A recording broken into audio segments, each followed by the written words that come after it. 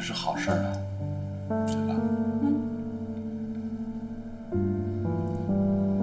哎，你喜欢上学吗？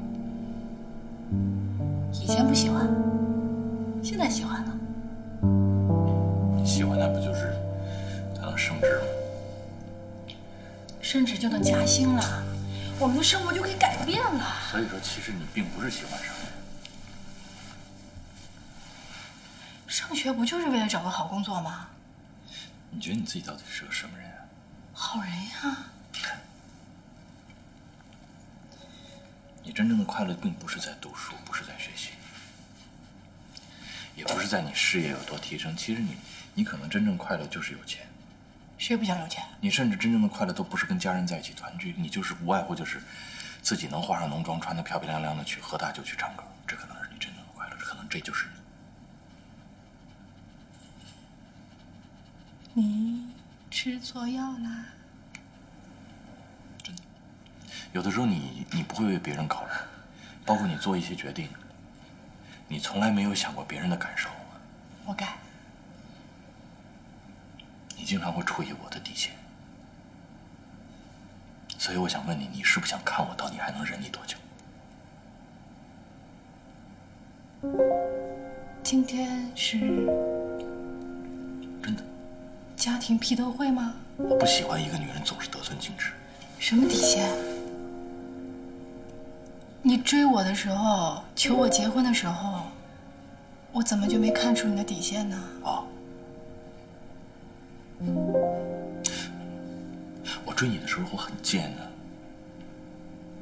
我放弃我自己所有的尊严，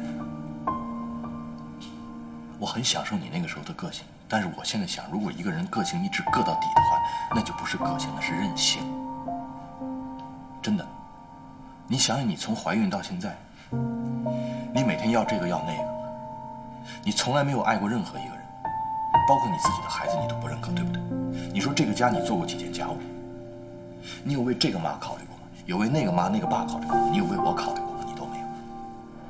你每天想要这个想要那个，无理取闹，胡乱猜疑，这个对你一忍再忍，我也是一忍再忍。但是我现在告诉你，我忍无可忍。你不要把一个人逼到墙角上去。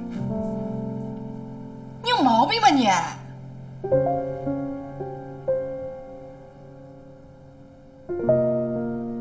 你知道什么被生活逼到墙角吗？你从结婚生子到现在，你的生活有改变吗？对，我没有改变。你该吃吃，该喝喝，该睡睡。没错。我呢？我从上到下，由里到外，我除了我的名字还叫夏冰以外，我什么都变了。我什么都没有了。我现在稍稍想为自己的生活做些打算，你就说我得寸进尺了。如果这就叫得寸进尺的话，姐姐我敬了，怎么着吧？怎么着？其实就是说，你对现在的生活问题一点都不满意，对不对？现在是你对我不满。不，其实是你对我不满。我告诉你个噩耗，我们公司马上就倒闭。你公司出问题，用不着拿我来撒气吧？肯定跟你没有关系。但是我要告诉你的是，我们是负债倒闭，所有的钱都拿不回来。你想要的所有的好生活，对不起，从此以后我给不了你1分钱。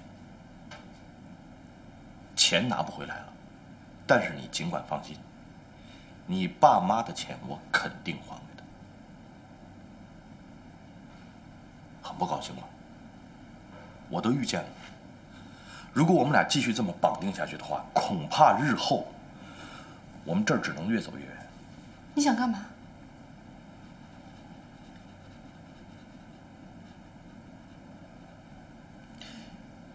夏冰，你想干嘛？我想问你，你觉得我们2个人还能在一起生活吗？然后呢？说话！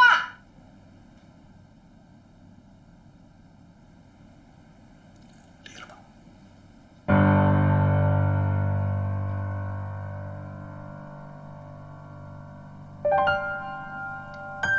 你跟我说这么多屁话，就是为了说出这2个字。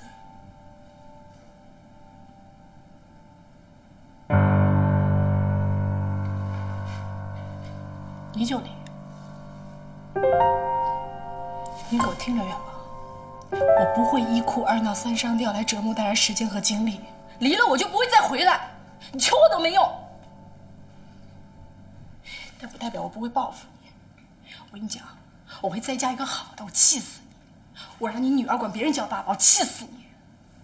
我然后还再跟别人生一儿半女，我气死你！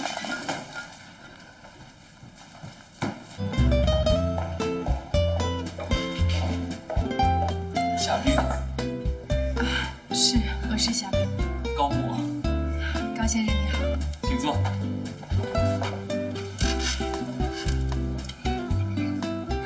这是我儿子木耳。这是我女儿圆满。圆满。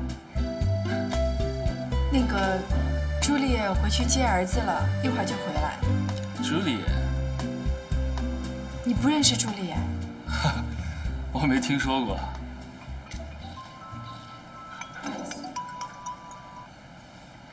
喂，先别说话啊，也别有任何表情。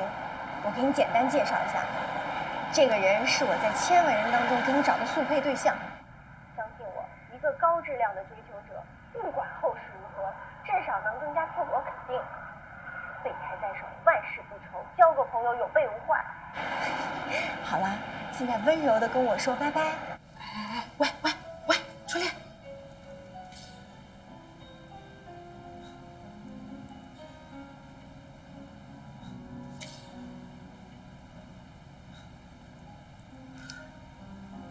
说实话，在你之前，我还从来没向任何人邀请过。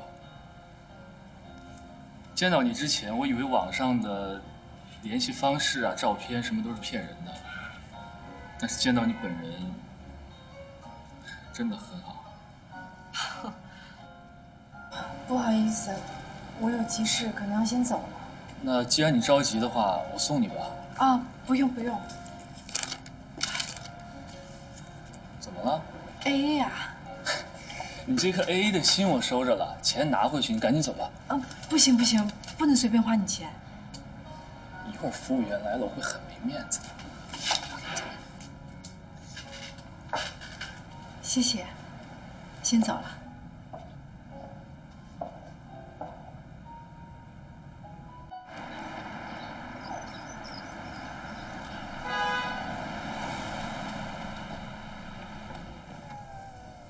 上车吧。啊，不用了。我按照普通的出租车计价收费就是了，上来吧。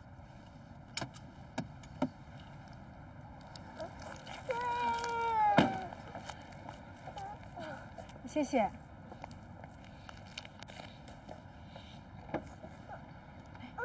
谢谢。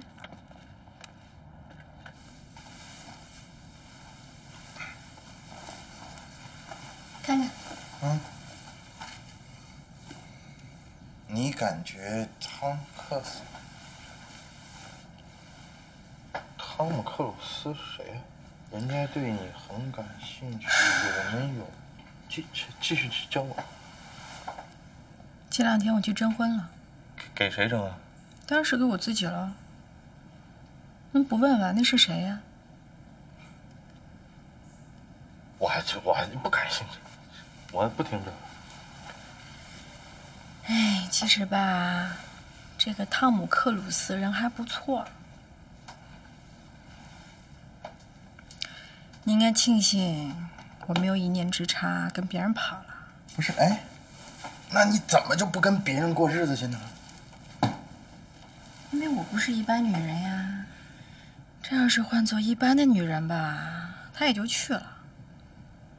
但我不是一般女人呀。